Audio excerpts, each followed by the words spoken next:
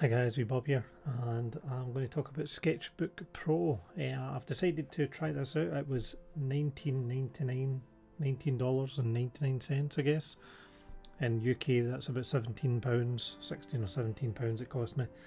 And I was just trying it because I want to move away from using Photoshop, so this is my top 3 things about Autodesk Sketchbook that I think does better than Photoshop straight out of the box. And number 1 is the layout.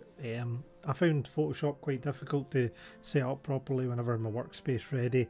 It then kind of gets shifted around for no reason, and you could save your workspace and stuff like that. But in Autodesk, I mean, moving these panels around is so easy. You can just stick them where you like, and you can close them, you can bring them back up, you can do different things. You can totally customize it, similar to Photoshop, but I just liked it straight out of the box. It just felt like a bigger canvas area to me, and I mean, you can just resize things dead easy. So yeah, number 1 would be the layout. So simple to change, nice and big area to draw in on my screen tablet, which I've shown in some of my other videos.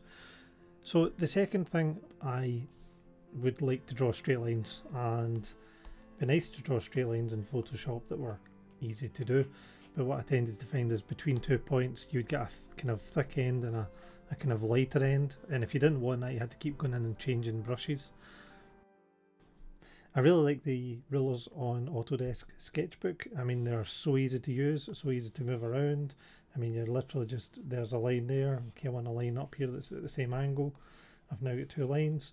If I wanted to maybe just make it slightly perspective and turn it, again, it's so simple to use. It's such an easy user interface that I really like it. I mean, for the money, it's crazy that you pay for Photoshop every month. I mean, you're basically paying 1 month of Photoshop to buy this full package.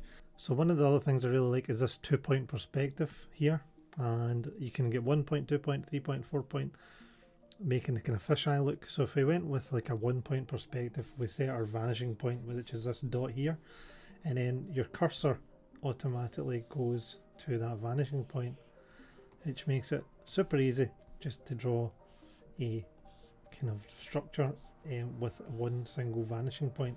You can then change it to 2 vanishing points if you want. I've got a 2-point vanishing point here, so if I wanted to do a structure that's kind of coming towards us, and obviously you can do that as well on the other side with it vanishing away. Just so easy to use. The rulers, the vanishing points, I love it so far.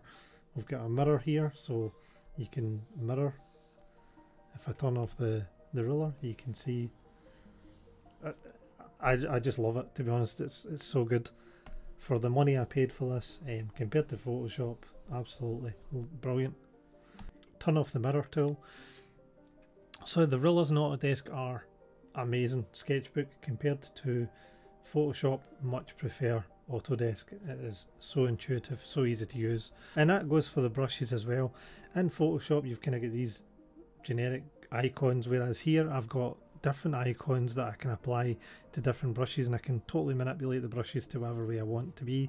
But straight out of the box you've got this kind of basic pencil which responds to pressure as well. You've got an airbrush, which as you can see is an airbrush.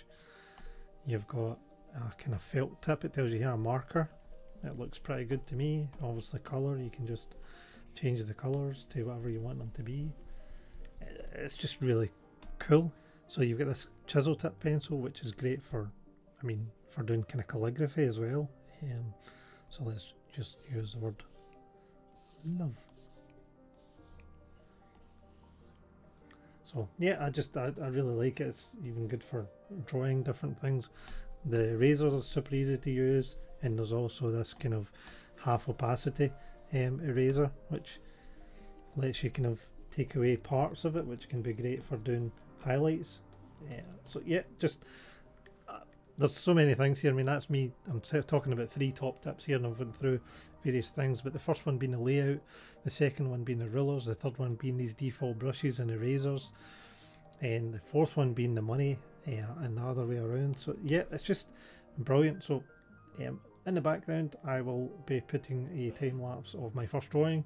It's a trial. I was just trying out all the different brushes, trying to figure out how to do similar techniques to that I've learned in Photoshop, but I can definitely see me using this program on a very regular basis. Such a great program to use, so definitely worth checking out, definitely worth considering getting it if it's interesting to you.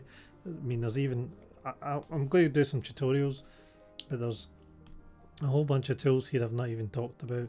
The brushes, the settings, there's these different icons that you can, so you don't actually need most of this stuff because most of that can be accessed through this, I think they call it the Lagoon toolbar, which basically means you can get rid of and have the full space to yourself.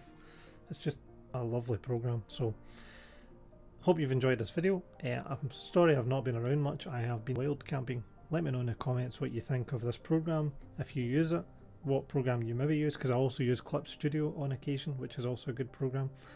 And if you want to and you like this content, please to remember to like, subscribe and hit the wee bell notification, because I produce videos meant to be on every week basis, but I try my best.